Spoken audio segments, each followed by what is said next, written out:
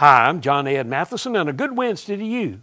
Charlie Chaplin was a great comedian who lived for 88 years. He left us a lot of interesting life lessons, including these words. He said, "If you see the moon, you will see the beauty of God. If you see the sun, you will see the power of God. If you see a mirror, you will see God's best creation. So believe it. We are all tourists.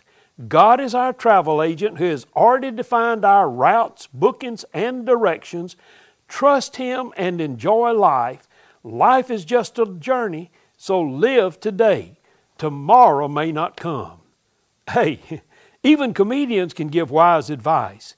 As we close out this year and plan for 2021, ask God to help you make tomorrow and all of the tomorrows of your life the best days that you've ever lived.